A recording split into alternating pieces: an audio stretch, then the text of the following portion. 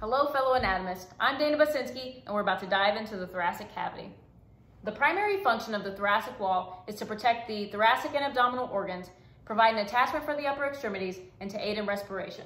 It's comprised of 12 thoracic vertebrae, 12 ribs, cartilage, and the sternum.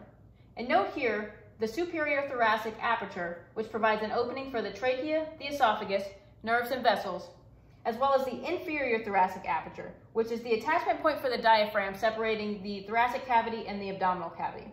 The diaphragm has several openings that provide for inferior access for the vena cava, the esophagus, and the aorta. The diaphragm is the primary muscle involved in respiration. Now let's discuss the sternum. We have the manubrium, the sternal body, and the xiphoid process. An important anatomical landmark to note here is where the manubrium and the body join together at the level of T4, T5. This is where rib number 2 joins in, and this is where the trachea bifurcates and the aortic arch begins.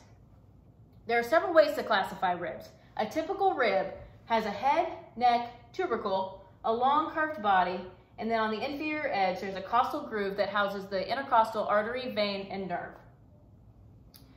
Your intercostal spaces house your intercostal muscles and their corresponding vessels. Moving from anterior to posterior, first we'll see our external intercostal muscle, whose fibers run in this fashion and aid in inspiration by expanding and elevating your ribs. Next, we'll see our internal intercostal muscle, and then finally our innermost intercostal muscle, whose fibers run like so and aid in expiration by depressing the ribs. Additional muscles that aid in inspiration include the sternocleidomastoid, the anterior scalene, our serratus posterior superior, and the pec minor. And additional muscles that aid in expiration include the transversus thoracis, our rectus abdominis, internal oblique, and then deeply our transverse abdominis. Posteriorly, we see the serratus posterior inferior, and then our quadratus lamborum.